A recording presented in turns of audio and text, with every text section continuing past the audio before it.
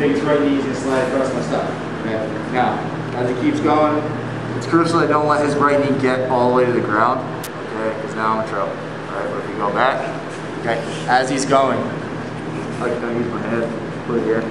Before his right knee hits the ground, I'm going to start lifting him up. Oh, I like your shoulder. I'm going to scoop this foot. Alright, so I'm holding this leg underneath here. Alright. Now, if he continues to try and drive to the ground, I can just pop out the back.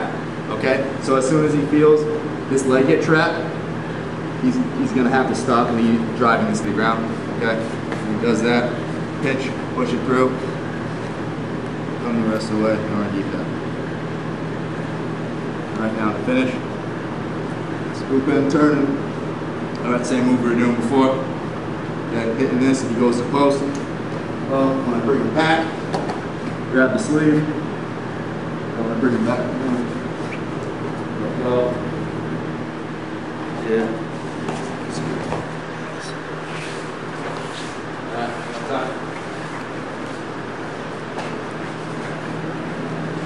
My body's going from out.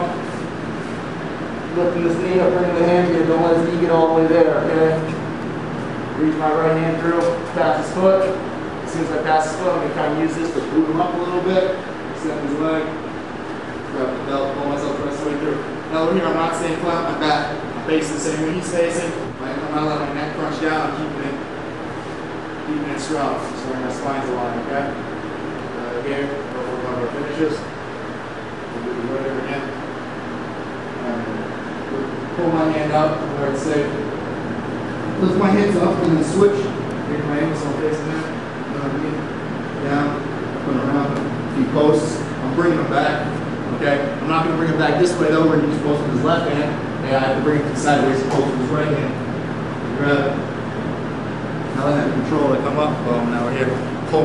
Do it quick as I can pull my right leg underneath me. Let go of the hand. I'm going to hold on to the belt until I clear both my legs.